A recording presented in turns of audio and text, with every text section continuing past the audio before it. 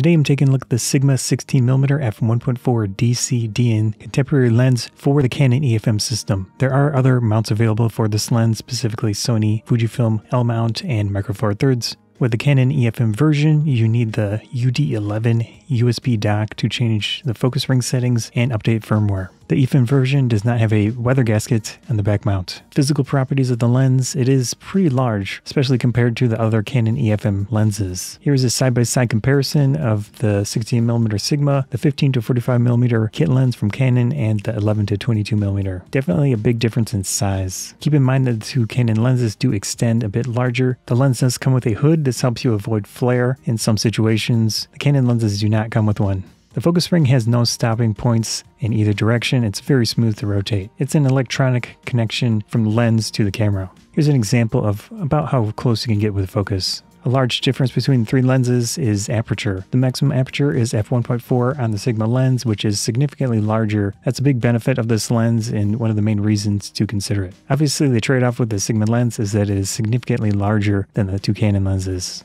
I did take this lens out for a nice photo walk at a Japanese garden in my area. Works really well in that situation. Have a lot of options with a wide-angle lens. You can get pretty close to subjects. I did try to take photos at different apertures so that I could get a general idea in a real-world situation how this lens holds up. You can decide for yourself if the outdoor photos handheld at different apertures change things up or not. I did try to compare the three lenses indoors in a controlled environment. It is still pretty challenging to get a decent result, but I think I was able to get an idea of how they compare. You can see in the background with the point source lights much smoother at f1.4 compared to something like f5. When you compare the maximum aperture at around that 16mm focal length, the Sigma at f1.4, obviously that's very different than the other two, was slightly lower image quality, but you get a big benefit from that larger aperture. At f8, the Sigma and the 11 to 22mm look very similar. I think the kit lens is slightly worse compared to those two at f8. With the Sigma lens, vignetting is certainly something that's going to happen at the large apertures. You can tell darkening of the corners. As you go into smaller apertures, you will see improvement to that. There is some slight fringing, I can tell, at f1.4. It does clear up around f8.6. Diffraction does come in around f11 as far as I can tell. Notice that it isn't quite as consistent with autofocus as the official Canon lenses. It's not a huge difference.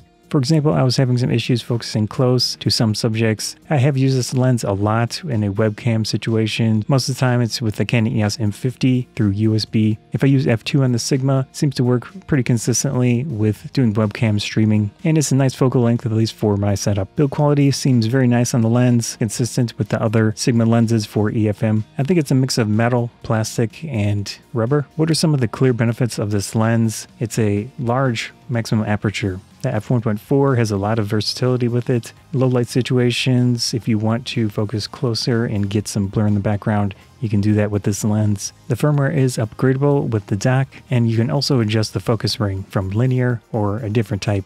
I especially like using it in a webcam situation, but it's great, of course, for photography, videography. This lens does not have stabilization, so you will need to use the digital stabilization in the Canon cameras that currently exist, and that will limit your field of view. So I don't think this is a great lens for vlogging, but you could potentially do it. I really like the lens. I'm glad that I picked it up. Very nice optical quality in general. And then again, you get that nice large maximum aperture. No complaints. That was a look at the Sigma EF-M 16mm f1.4 DC-DN contemporary lens. Scott Photography Bonsai. Thanks.